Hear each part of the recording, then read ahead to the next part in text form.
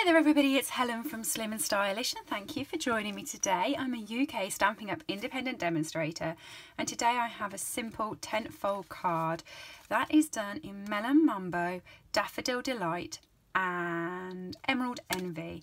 We have a colour challenge over on the Stampin' for All group on Facebook.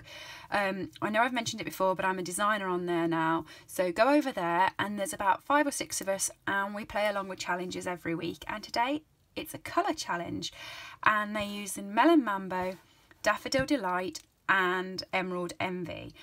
And I have used, instead of using Emerald Envy ink, I have used this from the Naturally Eclectic paper.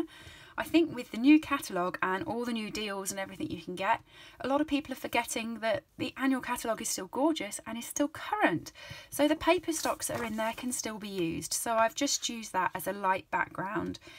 I've used it purely because it's watercolour, so it's a little bit of a lighter wash, because otherwise they're 3 very, very dark colours. So I'm just going to put it together quickly for you now. It is so simple. So I've got Daffodil Delight, which is an A4 sheet of paper cut in half, and I've scored it already so that it's all ready just to fold into a tent-fold card. Let me grab my bone folder.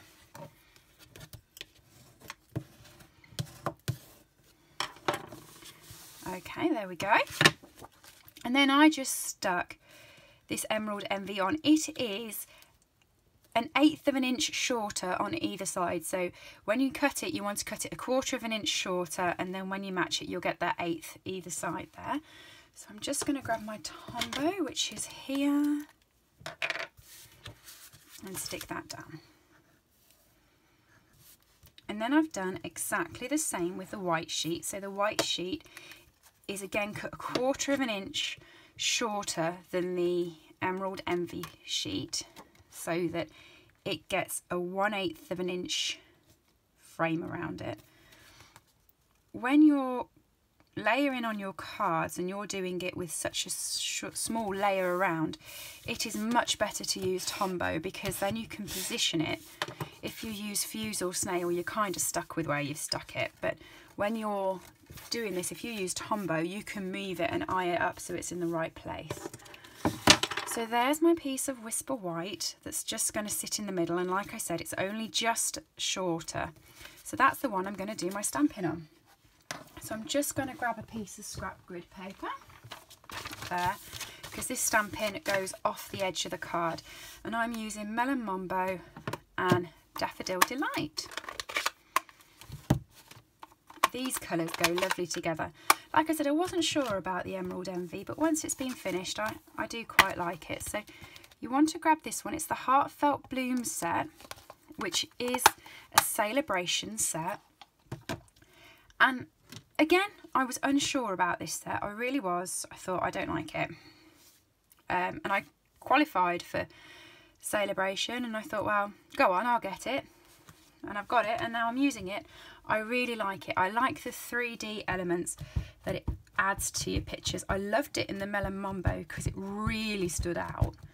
Really stood out. It was okay in the Daffodil Delight, but it wasn't as good as the Melon Mambo. So I'm just taking it and I am running it up the side there, like that. Just going to grab my Stampin' Scrub. You do need this handy for this project because we're switching colours. You could take a guess and put the Melon Mambo where you think the next one's going to go, but I'm not, because I want to try and get them as close to each other as possible, so I don't want to have to be trying to squish it in. So I'm just going to lay that up with Daffodil Delight.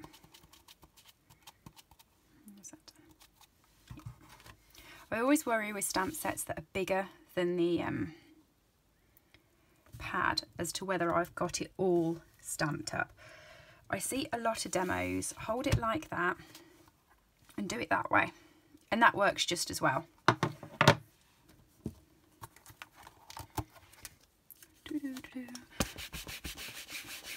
Back onto my Stampin' Scrub to change it for the Melon Mambo.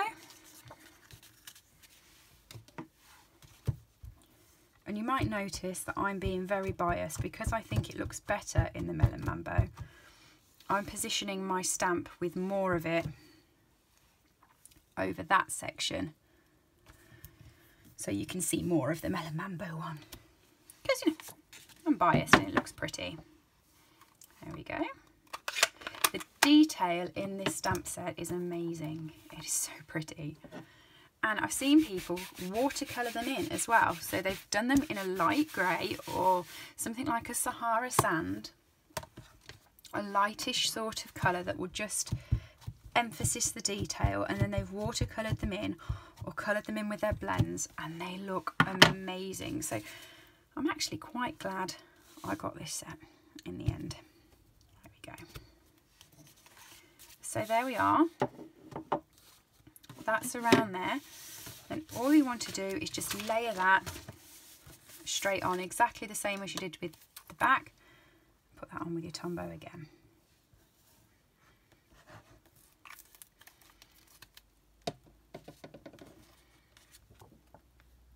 And I'm going to put it that way, I think, with that bit at the top. I don't know why these flowers can't be the wrong way around, but for some reason I think they can be upside down. Very strange. There we go.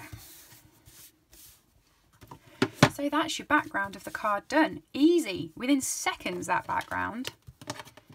So what I'm going to do now is I've got some more of the designer series paper, and I've got a piece of scrap white.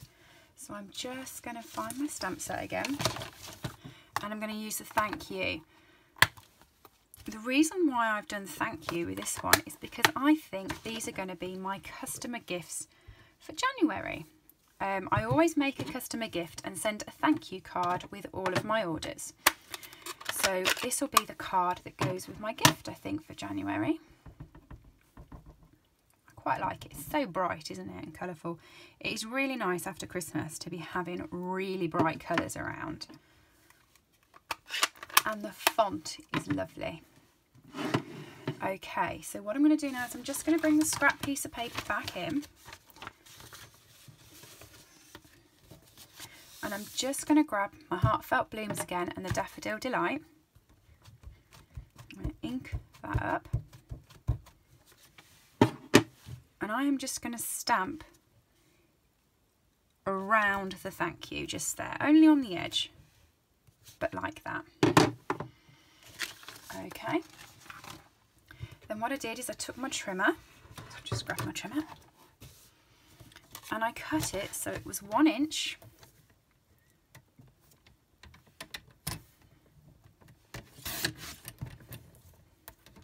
by 2.5 inches. No, I might not have done. Oh no, I know what I did. I did it 3 inches. That's it. And then this one I cut at 1 1/8 of an inch. Is that right? So just, yeah, was it 1 1/8? Yes, it was 1 1/8.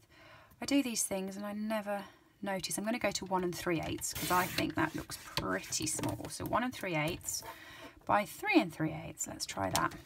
I can always cut round it if it's wrong. No, like that. I think I did do the 1 2/8 rather than 1 3/8 before because it had a smaller frame around it, but I quite like it like that.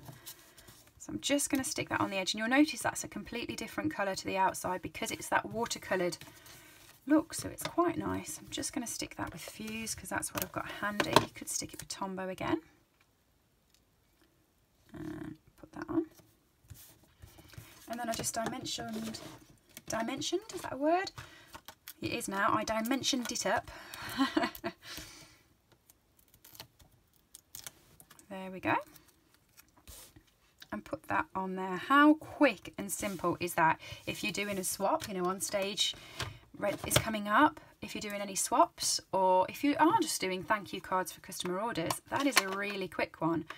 And you could use your blends in the Daffodil Delight and put some little gems underneath, or you could use the gold faceted gems. They would look quite nice. You could even put them in the circle. I'm just leaving that as it is. I think it looks gorgeous. So there you go, and that is using a free set. So that's the Heartfelt Blooms.